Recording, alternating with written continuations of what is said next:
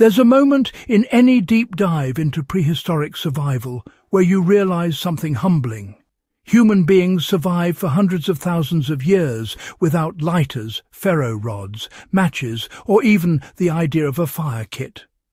Fire wasn't an accessory. It was life. Warmth, cooking, light, tool-making, protection, and social bonding.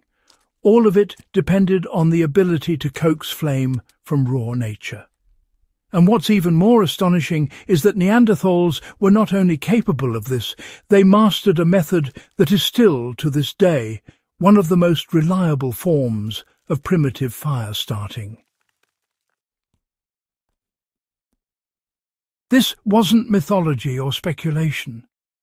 Archaeological evidence shows they used a technique stronger, faster, and more dependable than friction fire. Once you understand this ancient method, you'll see why it is still one of the smartest techniques any modern survivalist can learn. The first key to understanding Neanderthal firecraft is recognizing the materials they relied on.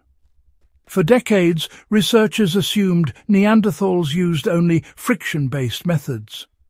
But discoveries at European sites overturned that idea. They were using pyrite and flint together to create sparks. Pyrite, also known historically as firestone, shatters into tiny glowing fragments when struck with a hard mineral such as flint.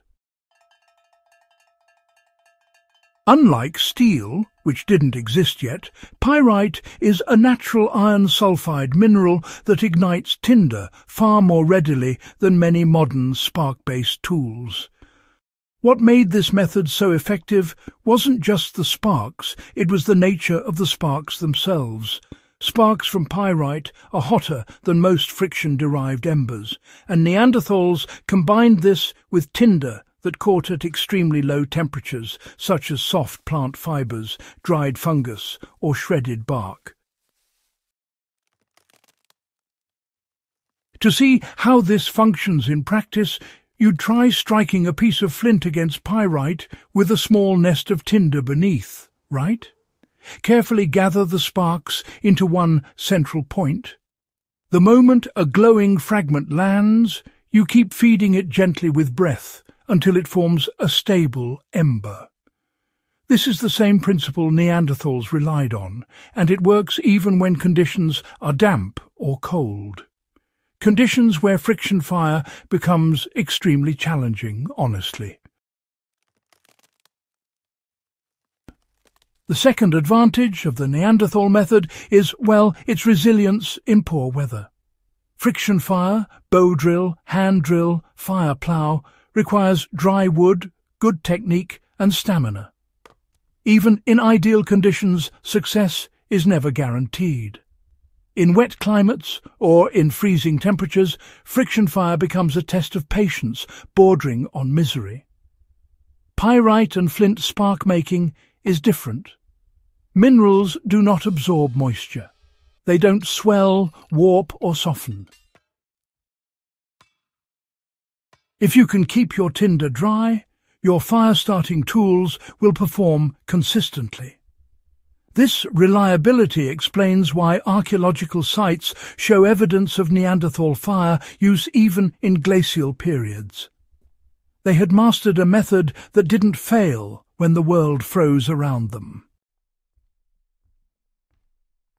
A practical application of this lesson is simple, really. If you ever build an emergency fire kit with natural materials, pair your flint with pyrite or marcasite, store them with a dry tinder source, and you've got a method that works in nearly any environment. Neanderthals solved a problem modern survivalists still struggle with: dependable fire in miserable conditions. The third insight comes from how Neanderthals prepared and stored their tinder. They weren't just casually grabbing grass at the last minute, you know. They selected specific tinders with a high likelihood of ignition. Some sites show evidence of bracket fungi, particularly species that form dense, fibrous interiors which smoulder beautifully. Others suggest shredded inner bark, soft seed heads, and dried plant pith. The key here is that Neanderthals treated tinder as a material to be processed ahead of time, not scavenged under stress. You can apply this today by building your own primitive tinder bundle.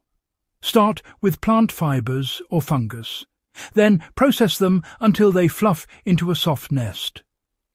Carrying a prepared tinder bundle on a hike may feel a bit excessive, but it teaches the same discipline prehistoric people lived by. Fire begins long before the spark.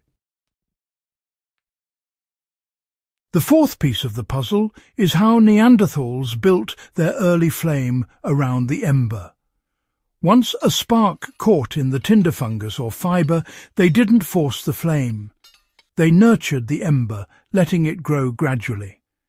This is, honestly, one of the most overlooked aspects of ancient firecraft. Most beginners blow too hard and extinguish their ember before it matures. Neanderthals use controlled breath, cupping the ember in their hands or shielding it behind natural windbreaks. The ember grew hotter and larger until it could ignite twigs, bark curls, and eventually larger fuel. This technique is easily practiced today. Once you create your ember, place it gently inside your tinder nest and slowly feed it air. Keep your movements deliberate and steady. The ember will reward patience far faster than brute force. The final and perhaps the most important lesson from Neanderthal firecraft is, well, the mindset behind it. They approach fire as something you maintain, not something you constantly restart. Evidence from cave sites suggests they carried embers from one location to another using slow-burning tinder such as fungi. They kept coals alive through the night under ash. They understood the work that fire required, and that understanding really shaped their day-to-day survival. Modern survivalists often forget this, you know. We tend to think of fire as a one-time task. Start it, use it, extinguish it. But maintaining fire over long periods is often easier than restarting it multiple times under pressure. If you plan to stay in the same camp for more than a night, practice the Neanderthal principle, save embers. Bury them under ash to preserve them and revive them in the morning with small fuel and breath. It's honestly one of the simplest ways to conserve effort, calories, and time. The reason this ancient method still matters is because it keeps us connected to the most fundamental survival skill humans ever developed. It works in the rain, it works in the cold, it works when modern tools fail, and it teaches patience, precision, and resourcefulness, the same traits that kept early humans alive long before civilization appeared.